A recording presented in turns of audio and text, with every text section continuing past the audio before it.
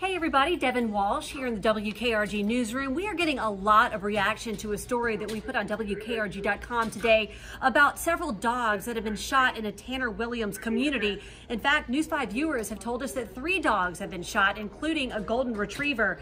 One community member stated that about a month ago, her dog was shot with a pellet gun, and the pellet found its way into the dog's intestines in 2 different places.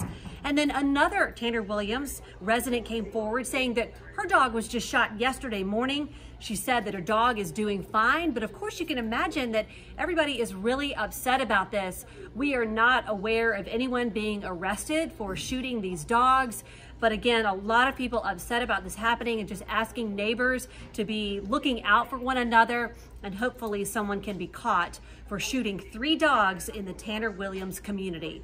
I'm Devin Walsh, News 5.